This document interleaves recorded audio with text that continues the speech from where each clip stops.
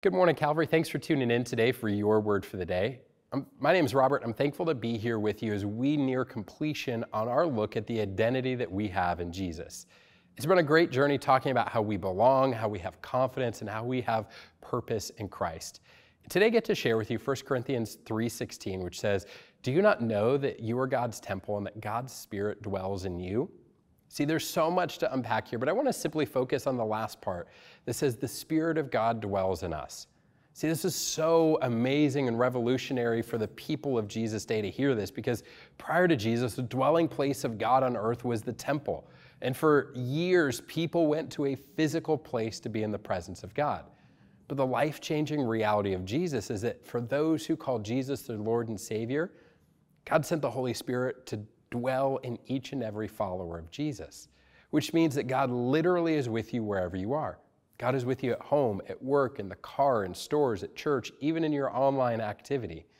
And the sobering reality is that God sees and knows all of our thoughts and actions, but the inspiring reality is that we no longer face life alone. We are no longer left to figure out our life alone, but the Spirit of God is in us. And He's committed to teaching us, to helping us, to guiding us, and shaping us to live more like Jesus every day. So today, I hope a couple things for you. First, I hope that you find peace and encouragement knowing that the Holy Spirit is with you in every situation. When you feel overwhelmed, remember that God is not overwhelmed. When you feel worn out and burdened, know that God does not get weary. When you feel like you're at your wit's end and you're confused and you don't know which way to go, know that God does not get confused. He is there in every situation to help you, to guide you, to lift you up.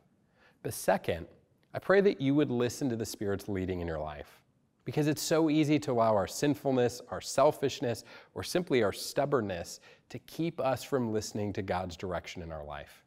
So I pray that you wouldn't ignore God's leading in your life, but you would listen to what Scripture calls the still small voice of God leading and directing you today. Hope that you have a great day, Calvary. We'll see you next time.